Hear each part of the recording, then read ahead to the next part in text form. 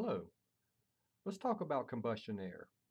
In your fuel gas code, if you'll flip to section 304, you'll notice combustion, ventilation, and dilution air listed right below here. At the bottom of this page, if you'll take a look and read through this section, you will find the requirements for us as heating and air technicians to install air for combustion.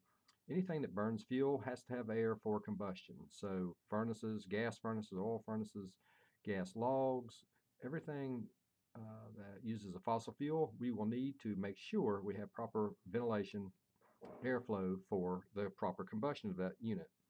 So if we take a look here, we'll notice in section 304.5, right here, and I know the camera is a little bit unstable here, but bear with me. The standard method, it says the minimum required volume shall be 50 cubic feet per 1,000 BTU of the appliance input rating.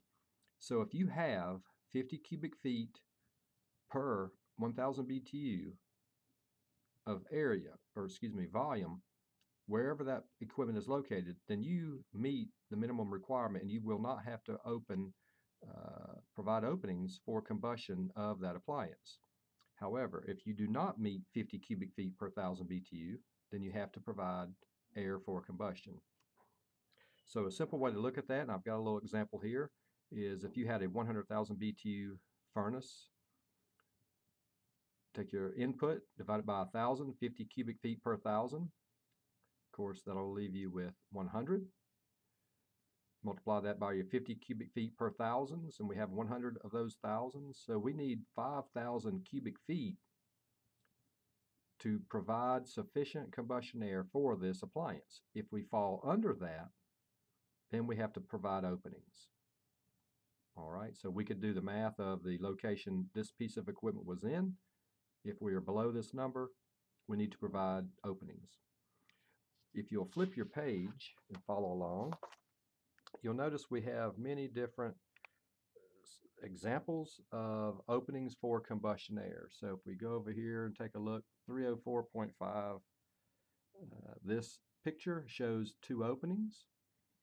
And what this is showing, and it refers you to the section 304.5.3, this is showing us pulling combustion air from an adjacent room or another part of the house. So if this is your chosen method of providing combustion air, the way these are sized, we'll visit the section it refers us to, is we must provide 1 square inch opening per 1,000 BTU input of the total input in that room. However, should our number come out less than 100 square inches, the minimum for this application would be 100 square inches. Another important note, each opening, you must have two, each opening shall be within 12 inches of the floor and 12 inches of the ceiling. All right, so if we go down and take a look, two openings, one within a foot of the ceiling and one within a foot of the floor. Each of these, either one or both, could be actually in the ceiling or in the floor. They do not have to be off the floor or below the ceiling as this picture indicates. Okay, so determine your BTU input, divided by 1,000, and basically that's your square inches for each opening. Minimum 100. That is not often the method we use. More often than not, we're using the methods shown over here in 304.6. This method shows us pulling air from ventilated attics, crawl spaces, things of that nature. And once again, we're coming within 12 inches of the ceiling, 12 inches of the floor.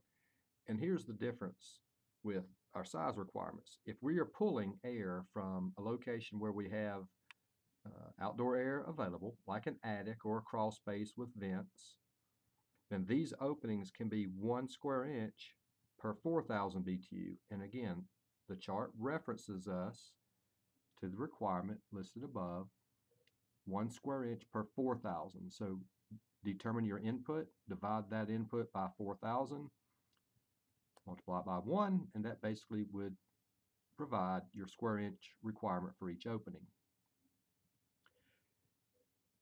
That opening must be, again, directly communicating with the outdoors as is specified in your textbook. This is vertical. If you choose to go horizontal, the same size opening requirements will suffice, provided your exterior openings are to the outdoors. So again, we're going vertical, 1 square inch per 4,000. We could go horizontal as long as the outdoor wall, and it's showing right here, is an exterior wall. Okay? Now, if we must, and this could happen, but it's not likely to occur, but it could, if we had to pull air horizontally through another room, as this picture indicates, then what we would have to do is size each opening to 1 square inch per 2,000 BTU. All right, so we would add up the total BTUs, divide it by 2,000, multiply that by 1, and that would determine each opening size.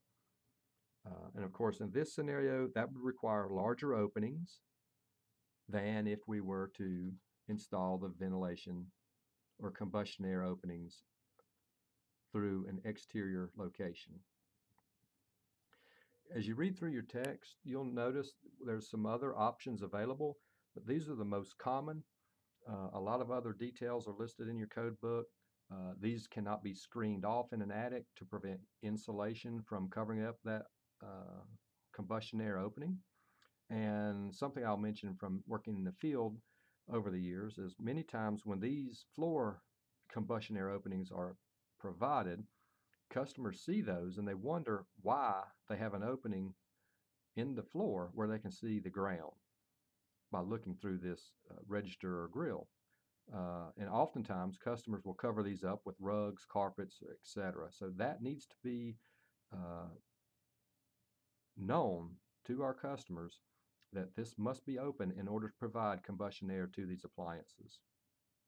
Today, with the furnaces we have, direct vent appliances, two pipe systems and so forth, 90 plus units, where we're pulling air for combustion in to the equipment through piping, none of this would apply because those are direct vent and we're not burning air in those appliances from the environment they're located in. Hope this helps out. If you have any questions, please send me an email and we'll be glad to help you out. Thank you.